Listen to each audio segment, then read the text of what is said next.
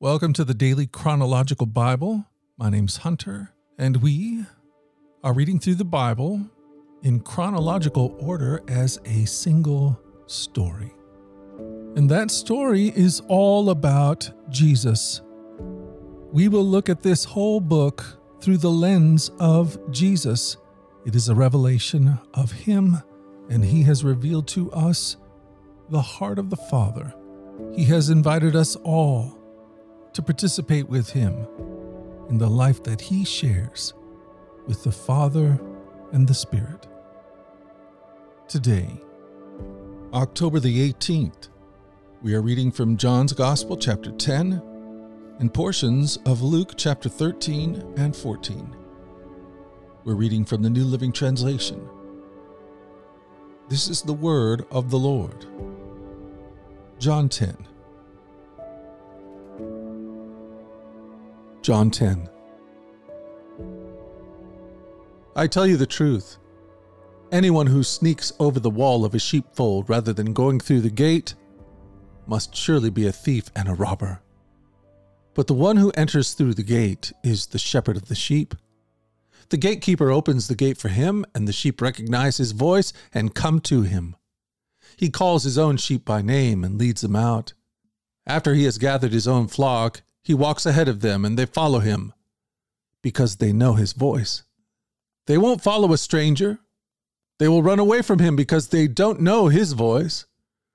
Those who heard Jesus use this illustration didn't understand what he meant, so he explained it to them. I tell you the truth.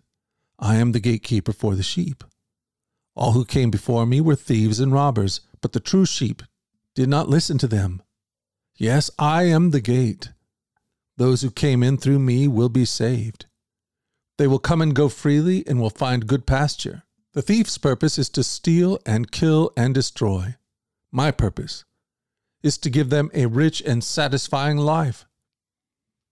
I am the good shepherd. The good shepherd sacrifices his life for the sheep.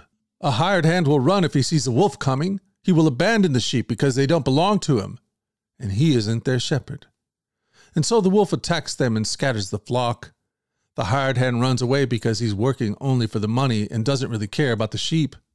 I am the good shepherd. I know my sheep and they know me, just as my Father knows me and I know the Father. So I sacrifice my life for the sheep. I have other sheep too that are not in this sheepfold. I must bring them also. They will listen to my voice, and there will be one flock with one shepherd. The Father loves me because I sacrifice my life so I may take it back again. No one can take my life from me. I sacrifice it voluntarily, for I have the authority to lay it down when I want to and also to take it up again. For this is what my Father has commanded. When he said these things, the people were again divided in their opinion about him. Some said, he's demon-possessed and out of his mind. Why listen to a man like that? Others said, this doesn't sound like a man possessed by a demon. Can a demon open the eyes of the blind? It was now winter, and Jesus was in Jerusalem at the time of Hanukkah, the festival of dedication. He was in the temple, walking through the section known as Solomon's Colonnade. The people surrounded him and asked, How long are you going to keep us in suspense? If you are the Messiah, tell us plainly. Jesus replied, I've already told you, and you don't believe me. The proof is in the work I do in my Father's name. But you don't believe me because you are not my sheep. My sheep listen to my voice. I know them and they know me. I give them eternal life and they will never perish. No one can snatch them away from me, for my Father has given them to me, and He is more powerful than anyone else. No one can snatch them from the Father's hand. The Father and I are one. Once again the people picked up stones to kill him. Jesus said, At my Father's direction I have done many good works. For which of these are you going to stone me? They replied, We're stoning you not for any good works, but for blasphemy. You, a mere man, claim to be God. Jesus replied, It is written in your own scriptures that God said to certain leaders of the people, I say you are gods, and you know that the scriptures cannot be altered. So if those people who received God's message were called gods, why do you call it blasphemy when I say I am the Son of God? After all, the Father set me apart and sent me into the world.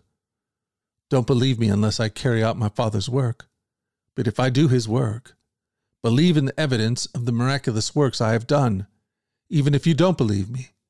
Then you will know and understand that the Father is in me and I am in the Father."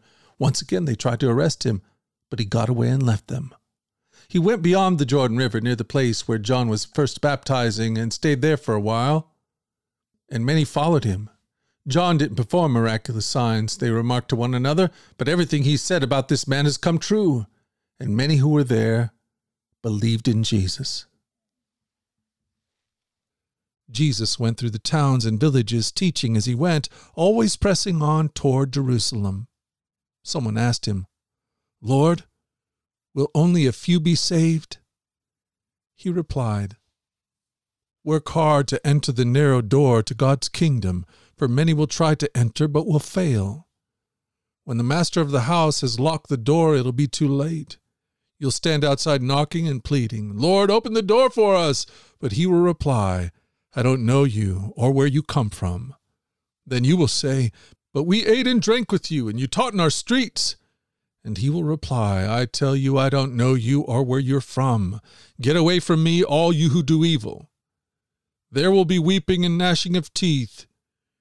For you will see Abraham, Isaac, and Jacob, and all the prophets in the kingdom of God.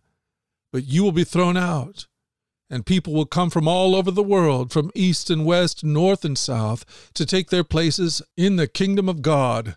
And note this, some who seem least important now will be the greatest then, and some who are the greatest now will be the least important then." At that time some Pharisees said to him, "Get away from here if you want to live. Herod Antipas wants to kill you."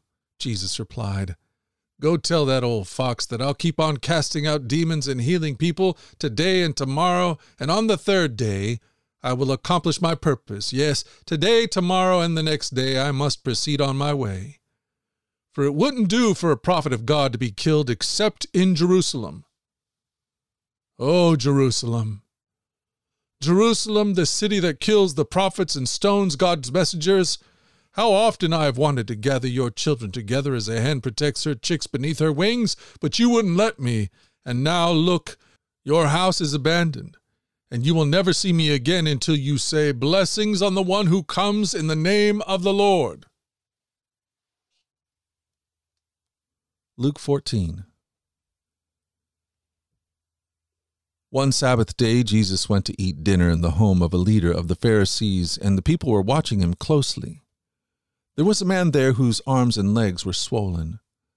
Jesus asked the Pharisees and experts in religious law, "Is it permitted in the law to heal people on the Sabbath day or not?" When they refused to answer, Jesus touched the sick man and healed him and sent him away. Then he turned to them and said, "Which of you doesn't work on the Sabbath? If your son or your cow falls into a pit, don't you rush in to get him out?" Again they could not answer. When Jesus noticed that all who had come to the dinner were trying to sit in the seats of honor near the head of the table, he gave them this advice: "When you are invited to a wedding feast, don't sit in the seat of honor. What if someone who is more distinguished than you has also been invited? The host will come and say, 'Give this person your seat.' Then you will be embarrassed, and you'll have to take whatever seat is left at the foot of the table. Instead, take the lowest place at the foot of the table. Then when your host sees you, he will come and say, 'Friend, we have a better place for you.' Then you will be honored in front of all the other guests. For those who exalt themselves will be humbled, and those who humble themselves will be exalted." Then he turned to his host. "When you put on a luncheon or a banquet," he said, "don't invite your friends, brothers, relatives, and rich neighbors, for they will invite you back, and that will be your only reward. Instead, invite the poor, the crippled, the lame, and the blind. Then at the resurrection of the righteous, God will reward you for inviting those who could not repay you." Hearing this, the man sitting at the table with Jesus exclaimed, "What a blessing it will be to attend a banquet in the kingdom of God." Jesus replied with this story: "A man prepared a great feast and sent out many invitations. When the banquet was ready, he sent his servant to tell the guests, "Come, the banquet is ready." But they all began making excuses. One said, "I've just bought a field and must inspect it. Please excuse me." Another said, "I've just bought 5 pair of oxen and I want to try them out. Please excuse me." Another said, "I just got married so I can't come." The servant returned and told his master what they had said. His master was furious, and he said, "Go quickly into the streets and alleys of the town and invite the poor, the crippled, the blind, and the lame." After the servant had done this, he reported, "There's still room for more." So his master said, "Go out into the country lanes and behind the hedges and urge anyone you find to come, so that the house will be full. For none of those I first invited will get even the smallest taste of my banquet."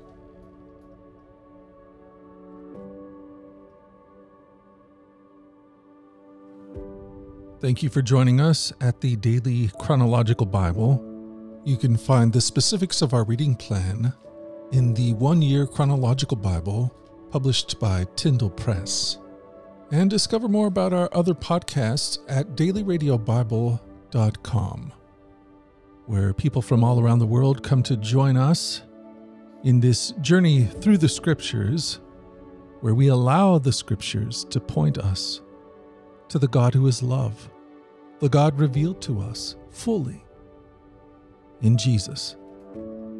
Again, that website is dailyradiobible.com. Subscribe or follow wherever you get your podcast. Until tomorrow, let's go forward in God's joy. Let's let His joy be our strength. And let us always remember this, that you are loved. No doubt about it. Alrighty, I'll talk to you again tomorrow. Bye-bye.